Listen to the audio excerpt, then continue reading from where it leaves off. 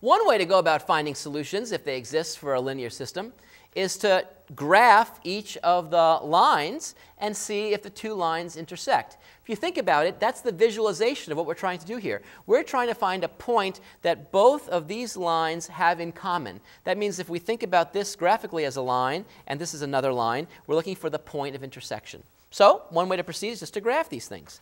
So let's take a look at this linear system, and let's actually graph. So let's see.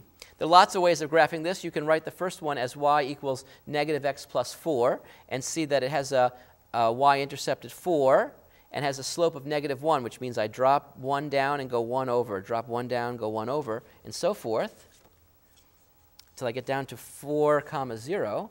And if I connect those points with a straight edge, we get the beautiful, fabulous, gorgeous-looking red line.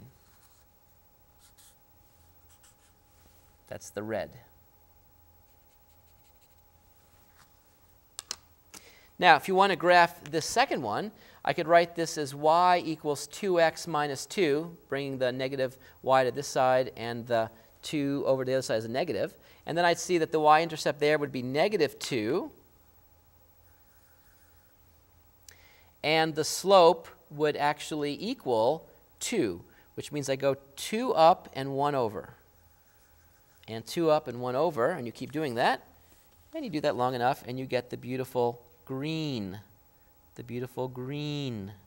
line. That's right, the beautiful green line. That's the green. Okay, well, is there a solution? That's actually asking the exact same thing as saying, do these lines intersect? Well, it looks like they intersect. In fact, it looks like they intersect right here, doesn't it? Right here at the point 1, 2. This looks like at the point 2, comma 2. 2 over, 2 up. Well, we can see if that's actually correct by plugging back in and checking in the way we just talked about. So let's let x be 2 and y be 2 and see if we're satisfied. 2 plus 2 equals 4. Checks. We got to check the second one, though. 2 times 2, that's 4, minus 2, that's 2, equals 2. That checks. And so we can see by checking that looking at the graph of each of these lines, the system actually points to a genuine solution, and you can see that solution right in here, 2, 2.